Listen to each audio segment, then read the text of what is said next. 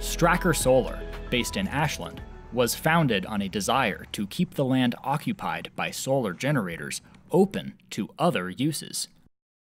Started in the solar industry back in 1976 with my dad. We put breadbox water heaters on roofs in the San Joaquin Valley. We started Stracker in 2016 after working in California under their Proposition 39 program to help Northern California schools start renewable energy programs. We were installing a 6-Stracker installation down in Grenada Elementary in Northern California using dual-axis trackers from All Earth Renewables, and we were really impressed that we were actually seeing 70% greater energy gain using the same panels. At the same time, we saw that we were having to fence off large areas of the school grounds to be able to do these installations. And that's when the light bulb came on that, if we can pole mount these things and make them robust enough, we won't need fencing below and we can maintain these playing fields down below. So we started designing and testing a pole-mounted structure here locally at Oak Street Tank and Steel and developed what's now become the Stracker system. It is becoming the premier elevated dual-axis tracking system in the country. Strackers are the most efficient solar harvesters available anywhere right now. They produce 50 to 70% more energy than fixed arrays, and they open up a whole new array of installation areas that were otherwise previously unopened to solar. You know, for instance, you see your current solar farm installations, massive expanses of solar farms, just all these fences and you can't access anything. The Oregonian in me, I'm like, man, what about all the animals? What about how the animal's going to get through, or what about natural habitats or whatever? You have to protect it from other people, which means fencing. Well, when you have a solar panel 20 feet in the air with no access to it, unless you have a bucket truck, you forego the need for fencing. There's no safety hazards or anything really to concern yourself with the fence about. You're not disturbing natural habitat. The animals that are native to the area still have free access to do whatever they need to do, go where they need to go, and you have this massive energy production monster over your head. These are being installed in this parking lot, and you have a 650 square foot solar array above your head, but you only have a 3 square foot footprint that's being taken up from our foundation. The utility solar market has set the bar for what is the best way to generate electricity, what is the most cost-effective way to do that. Originally, those large fields of solar panels that you saw 20 years ago were fixed mount solar, and that has given way over the last 20 years to single axis tracking because they could get 30% up to 40% more power than the fixed panels. So as fixed solar transitioned to single axis tracking, so shall single axis tracking evolve into dual axis tracking. We maximize the amount of solar that can be gotten out of any particular solar panel, and by doing that, we reduce the number of panels we need to produce and the waste associated with those panels 30 years down the road. Dual-axis trackers tried to compete with single-axis trackers back in the 70s when utility solar was starting to take root. Because it was a race to the bottom for the cheapest way to get things in the ground, corners were cut, and dual-axis trackers earned a poor reputation in the industry. What we've done with Strackers is, just in the last few years, the material strengths, the manufacturing tolerances, and the control systems have finally got to a place where we can put a robust tracker that we know will be able to handle 120-mile-an-hour winds on the top of a 20-foot pole. Pretty multi-purpose shop right here. Their primary purpose is doing steel tanks and whatnot, but we have partnered with them for the last 6 or 7 years. These are some components right here. These are our axle tubes, which is basically like the main structural component that holds the rest of our arrays above it. These guys rotate to follow the sun. We got these guys welding up drive cores right here right now. This is basically step one in the fabrication process. After we get our material, they obviously need to fabricate it, and then we have to get it sent off to get painted just so it can withstand the test of time. We use American-made steel, which is really strong, but as you know, steel rusts, so we got to make sure it's protected from the elements all the time. This is just some more raw steel right here. It's going to be our Stracker main beams, the C-beams that are, again, holding our array. What you're looking at right here is what that gentleman over there is actually welding. It's your piece that gives everything movement. It's probably our ugliest Stracker just because These are our prototypes and stuff, and we have some extra gear attached to that one so we can actually monitor it as it goes, but you still get the basic idea of what they look like when they're moving, you know?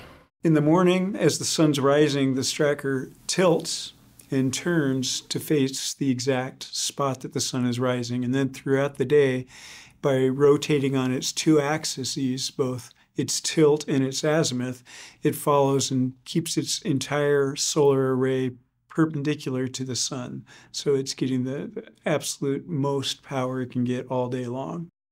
Each unit has a GPS antenna and a GPS card in it, so it knows where it's at. Using that in conjunction with a special program that's actually written by the government as far as tracking the sun goes, it knows exactly where the sun's going to be out throughout the day, and every 7 minutes it corrects itself so it's perfectly perpendicular with the sun. And it's guaranteed to be within 0.1 degrees of the sun at all time throughout the day until it goes to bed at night. When it goes to bed at night, that's when it goes into its stow position again? Yeah, so our systems know when sunrise is and when sunset is. So when the sun comes up in the morning, they're going to be flat. But then when that sun comes up, it wakes up and meets the sun first thing in the morning, follows it throughout the day, and then once it's down past the horizon, it once again goes flat and orients itself in proper stow position for the evening. All of our installs, we keep stow switches on our unit so that for whatever reason, they need to get underneath it or need the clearance, they have the ability to actually put our units in a flat stow mode. Push it and wait a couple seconds, and then she starts moving. It's not a fast process. I mean, obviously, when you're dealing with this much weight, you have really high torque or high ratioed motors, so it's like 280 to 1 as far as the gearing and the slews go, but it makes for a nice, smooth, efficient movement that's pretty much impervious to the influences of wind or whatever outside forces don't want it to move. Very reliable. Super low maintenance. We grease them once a year. They've been doing great. There's an anemometer on top of each unit. We have a program in them to where if the wind goes over a certain speed, we have them set at 25 miles an hour. It detects it and automatically goes flat. It won't raise again until it's detected 30 minutes without a high-speed wind gust. So try to build a little bit of safety into the systems just because, you know, you don't want to spend a bunch of money on a solar array and have your investment get ruined by the weather. So you're going to put something on the weather, it's got to withstand it. The arrays themselves are about 28 foot wide by 24 foot tall. We have up to 15 kilowatts worth of solar panels we can put on that. These are the Z-Shine Solar 450 bifacial panels. We're actually putting these on a job right now. We got to come and pick this box up a little bit later. I'd open it more, but just going to make it harder for us in transportation. We do have an active job site going, and if you guys would like, you're more than welcome to follow me on over and watch me tell people what to do. Yeah, by all means, let's go. Well, we're pretty excited about our local clients. We have TC Chevy, that was our first retail dealership installation, car dealership. Franz Bakery is using us for their distribution center, intend to use us elsewhere. We have Ashland Family Dentistry and Cullen Beck Enterprises that have turned their systems into net zero medical offices. Yes, I'm a dentist here in town, and we built these in 2020 to power the office. In 2010, we decided to look into solar, but we couldn't ever make enough power to power that building. It burns about 5,800 kilowatts a month. So there was no technology at the time. Stracker meets that need, so here we are. Is a dentist office like more power demanding than other types of businesses? Well, we have 2 servers and 40 computers, so yes. And we have a lot of pumps and compressors, so they use a lot of power.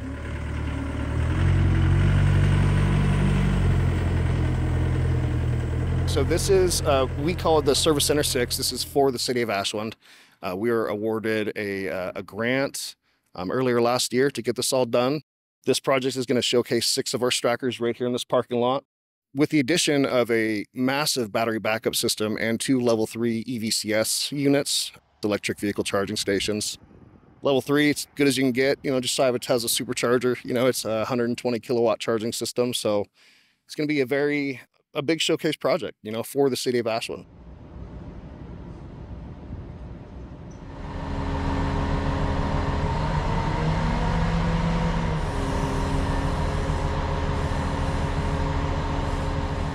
So what are we looking at here? So we call this flying the array. So down on the ground on the racks, we work and wire up all the modules, connect everything, make sure it's all working properly, and then we set the poles, get those level, bolt tightened down, and then we pick up the whole array, bolt it to the top, Next stage is we'll hook up the wires at the top of the pole. We already have our underground wiring in and commission that, and then we're just set. Once we power up, she'll start flying. Fantastic. Start working. Nice. Is it a challenging process? We're getting it down. It's fun. Nice. Jeff's a good friend of ours. And hopefully we'll put some Strackers in some of our projects as well for projects where you don't have the ability to put ground mounts. His system is very, very good. It's just a matter of trying to make sure that the pricing and cost benefit analysis for the users is really there. What you don't want to do is having a system that costs so much money that people never see their payback. I paid $110,000 for them, so $55,000 each, which is 26 kilowatts of power, and they will be paid off essentially in 5 years of the payback with the tax credits. Tracker is easily one of the important area in solar PV implementation. Tracker is expensive, but I think just like with any other technology, once it's fully developed, then there will be mass produced, then it will make economic sense. It's a big nut. If everything's good in the supply chain and we're not backed up on other projects, don't have anything to wait for, realistically, from the time we get an order to the time we can have it all manufactured, you're looking at about a month from order to manufacturing. And then once we get out here, if there's one Stracker, we're in and out in 2 days, like completely. It depends, and it looks like we're about to be extremely backlogged with manufacturing, so. Have new orders for this stuff ramped up? Yes, and we have a lot of big things in the works. Don't want to count our chickens before the eggs have hatched, but yes, orders have picked up. We have another 6-pack going up here in Ashland here in mid-December. So the pace has definitely picked up, and with what we have on the horizon, it's going to be very crazy. And we're pretty excited about the national expansion that we're in right now. We've got some large installations planned for microprocessor chip up in the Portland area, some tribal installations lined out. We're talking to some large mega churches back east that have acres of parking lots they'd like to cover, and several of the universities from Southern California all the way to Minnesota. Well, I think Stracker is totally cool. They're taking a different approach in terms of their installations. Stracker is going to make an imprint regionally and probably across the country. But I track their success just by looking at the number of Stracker poles that I see around the community. What I mostly hope is that Stracker stays in Southern Oregon as they expand and go off to the rest of the world. Well, Jeff seemed like a very Ashland guy. Yeah. So I hope he stays around too. Some of the core technologies, the actuators and the control systems, I think will still be produced here in Southern Oregon, but we will be fabricating the bulk of the steel structure, the poles, the frames, the rails, in shops that are local to where the installation's going. And by doing that, we bring a measure of economic development, community development to each of the communities that we serve. Apprenticeship programs are going to be a big piece of everything that we do, and we're really working and committed to provide living wage jobs for all of our employees and associates. How many people across all of your activity do you think you employ? We have about 10 people here locally, and we have subcontractors all over the place. The potential for this, just once word gets out to the appropriate places, it's industry upsetting potential. It's a very, very amazing product. I believe in it 100%.